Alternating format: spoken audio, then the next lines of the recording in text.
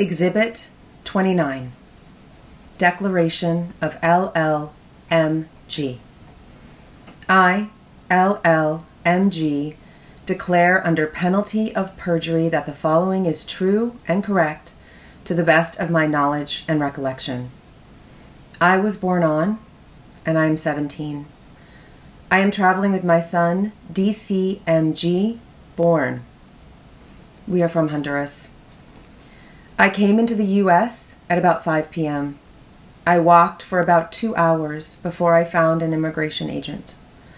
I was taken directly to the Ursula Processing Center, where I have been held for 20 days today. D got sick with a fever and a cough after we were here for 2 days. I did not take him to the clinic because the other girls told me that if I did, I would stay longer. So I just put wet towels on his head. D had gotten sick on the trip, so I had medicine for him for the fever. But when immigration grabbed me when I first came to the U.S., they took it away. I got the flu 2 days ago. I'm still a little sick. I did not see the doctor. I am held with my son in a cage. There are about 60 people in my cages and more in some of the other cages. There are 6 cages in my area. They are all very, very full. There are narrow benches along 3 sides of the cages. At the beginning, they put all moms with children together, but now I'm with other girls who are 17 even if they don't have children. It's very crowded in the cage, so much so that the girls are lying on the floor, and there's not even enough room for the baby to crawl, so I hold him all the time. We sleep on the floor on a mat. I only have 1 mat. I only get 1 thin aluminum blanket for me and my son. It's very cold all the time, and I have trouble sleeping at night because of the cold. My son gets so cold he feels frozen to the touch. The lights are on all the time. There is a lot of noise all the time because they are girls and children who can't sleep and who cry a lot. We are all so sad to be held in a place like this. When I got here, I got a ham sandwich. The ham was slimy. I got water. There's water in the cell, but it tastes like bleach. I don't drink the water from the cooler because I'm afraid it will poison the baby because I'm still nursing. They give me a water in a bottle with each meal. In the morning at 7, they give me something they call a burrito with rice and beans inside, an apple, a cookie, and the water. They give me 1 jar of baby food for D. I breastfeed him. I don't make enough milk, so I have to give him some powdered milk. It made him sick at first. He isn't getting enough to eat, so I also feed him rice from the burrito. I don't get any snack, and neither does the baby. The next time we eat is lunch at noon, where we're given the same thing, except the burrito has a little bit of chicken in it. Then we don't eat again until dinner at 4, when we get a sandwich with ham and lettuce, potato chips, and an apple. Every night the same. My son gets baby food. He also gets baby food at 7. I get a cookie at 9. That is all the food until morning. The toilet and sink are outside the cell in another cage. The toilets are portable toilets. I do not have soap, towel, or a toothbrush. Every 5 days, I get a shower. On that day, I get a toothbrush, but I can only use it then. I only bathe the baby when I bathe. In my cage, there is a girl in a wheelchair. When she was in Mexico, she got cramps, and now she can't walk. No one is helping her. She's been here 4 days. An officer came and in front of all of us said it was a total lie that she was sick. Once, when we were just waiting to go to the shower, women officers came and told us that we got pregnant just to be able to come to the U.S. and that we weren't worth anything. No one has told me about my rights or Flores. I have not talked with a lawyer or anyone else who can help me. I, LLMG, swear under penalty of perjury that the above declaration is true and complete to the best of my abilities. This declaration was provided in Spanish, a language in which I am fluent, and was read back to me in Spanish.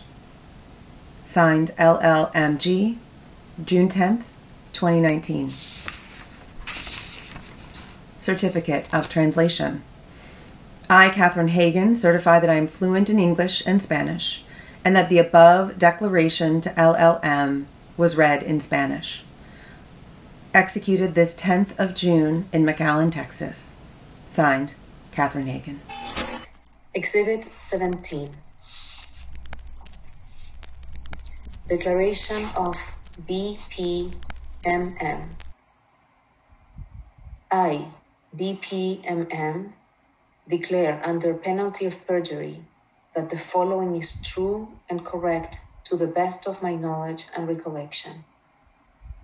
I, BPMM, was born on. I am 16. My daughter, MJJM, was born on. She is 8 months old. We are from Honduras. I was apprehended with my infant around May 28, 2019 in the afternoon. After crossing the river and walking for about half an hour, Border Patrol apprehended us. The agents transported us to an immigration center in a bus. The trip was about an hour. When we arrived at the center, I was given a bottle of water and a churro. They had no bottles, diapers, or anything for my baby. We were there for a short time and then transported to the dog pound. The trip took about 45 minutes. We arrived at the dog pound around 6 p.m.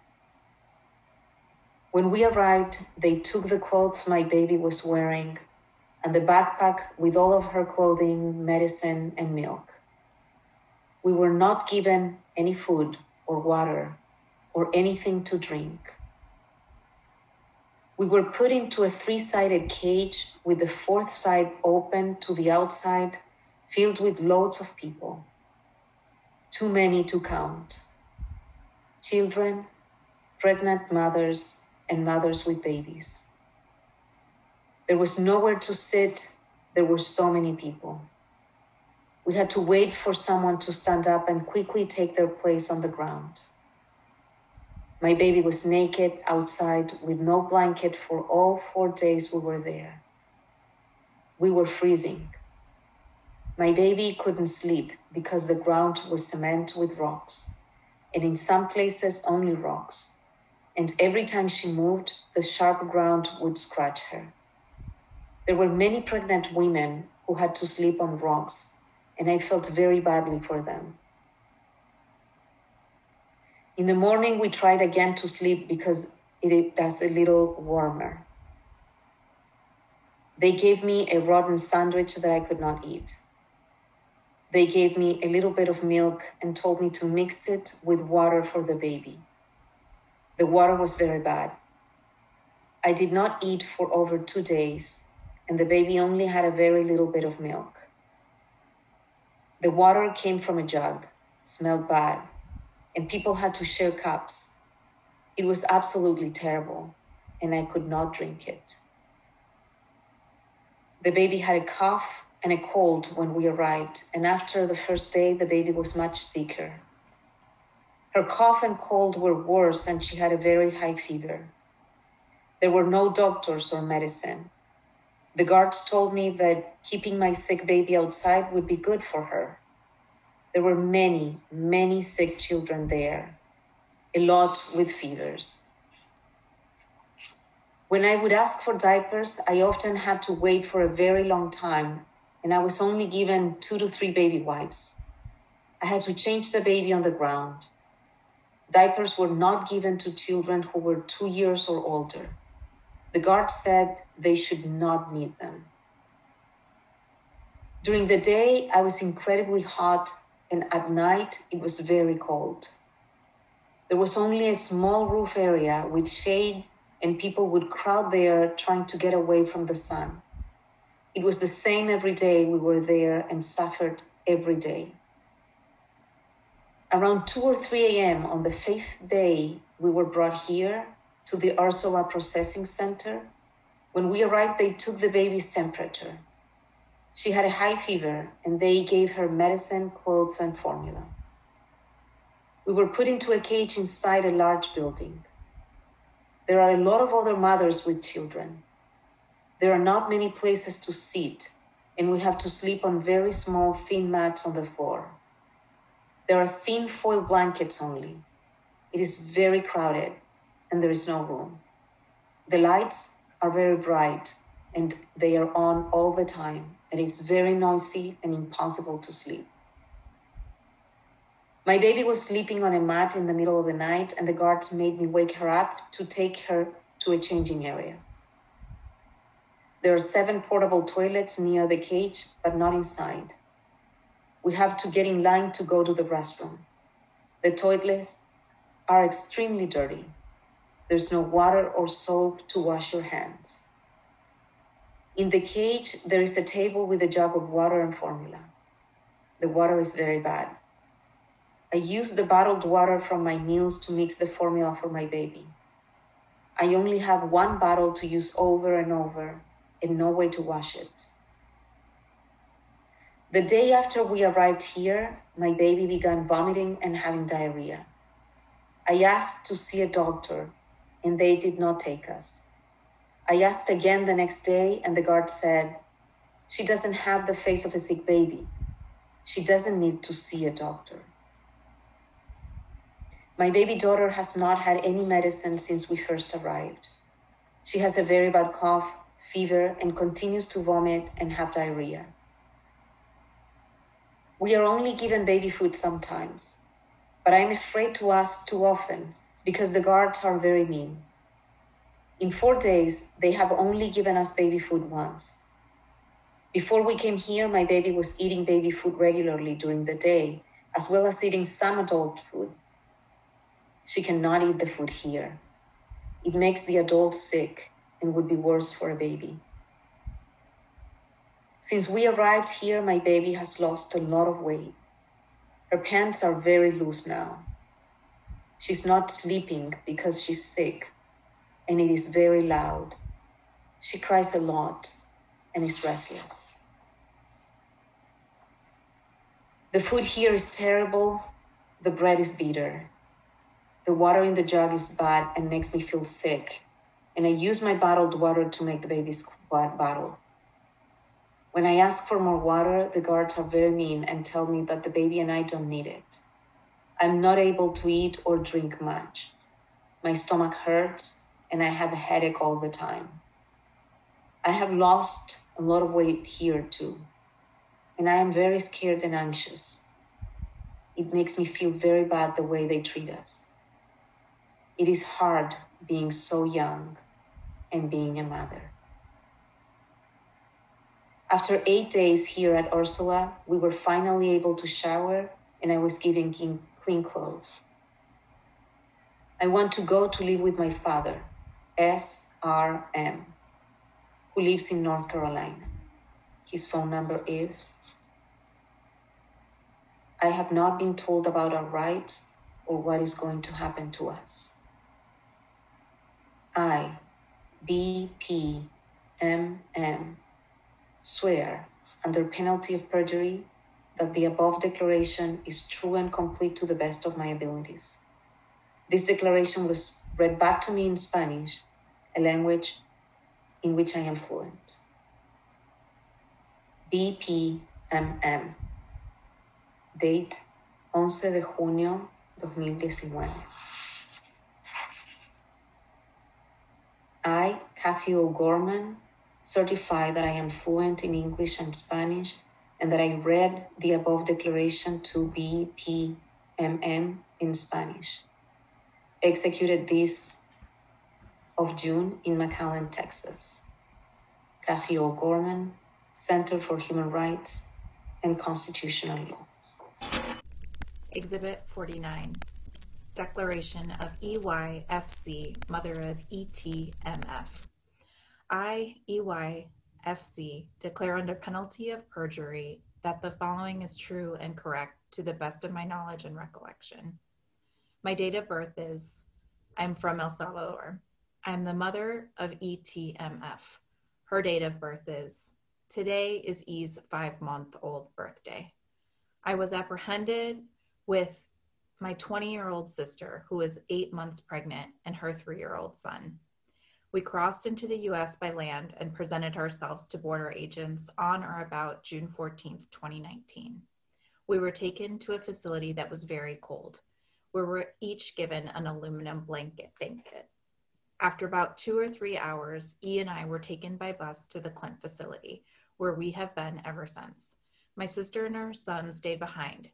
Yesterday, they told me my sister was released and is going to a place she can live with family.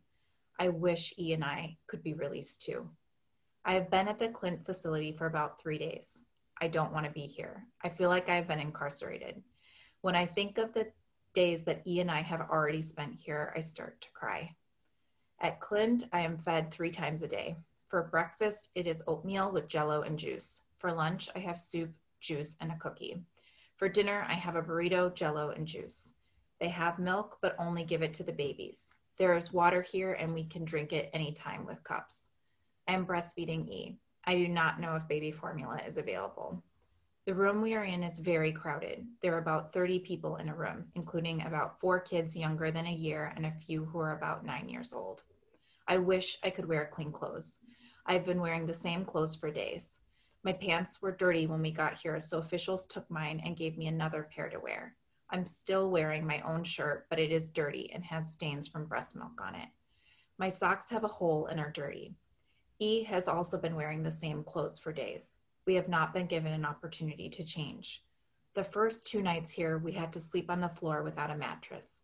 Last night was the first night we were given a mattress. The lights are turned off from 11 p.m. to 5 a.m.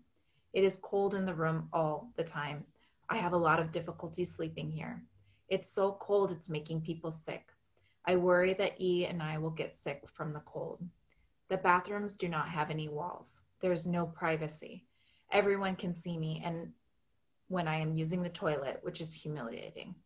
We can wash our hands in the bathroom, but there is no soap to use. E and I have not been allowed to bathe since we were apprehended. We have also not been given toothbrushes or toothpaste. Some of the guards here at Clint are mad a lot of the time. When we ask them things, they respond in an angry way. I'm scared to ask them to raise the temperature because I don't want to make them more angry. All of us feel scared of the guards getting angry. One day, I was crying because I didn't want to be here. A male guard came up and said to me, "Why did you come here if you don't like it?" When I think about what he said, I start to cry. It is so difficult to be here. At times, I am sobbing. There is a nurse here, but neither E or I have seen her. I don't think that there is a doctor here. I don't know if there are counselors, social workers, or mental health professionals here. I don't know when I will be released. I want to go live with E's father in Washington, D.C. He is here legally. However, yesterday an official who was a woman told me that I would have to be here 1.5 to 2 weeks longer. Even though I want to live with E's father, they said that there wasn't space available for us anywhere else. Other girls have told me that they have been here 20 to 26 days. The girl whose mat is next to mine said she's been here more than 20 days. Whenever I think of how long other girls have been here and how long E and I might be here, I start to cry. This is not a place where children and babies should be. Just like me and E, other girls here have family members who can care for them in the United States. I don't know if I can call my mother. I have not been told about any rights my daughter or I may have under Flores. There are children here who are very young, only 2 or 3 years old, and their mother is not with them. They cry for their mothers all the time. Other children who are older try to take care of the little ones. It is an incredibly sad situation. I, EYFC, swear under penalty of perjury that the above declaration is true and complete to the best of my abilities. This declaration was provided in Spanish, a language in which I am fluent, and was read back to me in Spanish. Date, 6/17/2019. Certificate of Translation. I, Elora Mukherjee, certify that I am fluent in English and Spanish and that I read the above declaration to EYFC in Spanish. Executed this 17th of June in Clint, Texas. Elora Mukherjee, name of translator. Morningside Heights Legal Services Incorporated, Columbia Law School.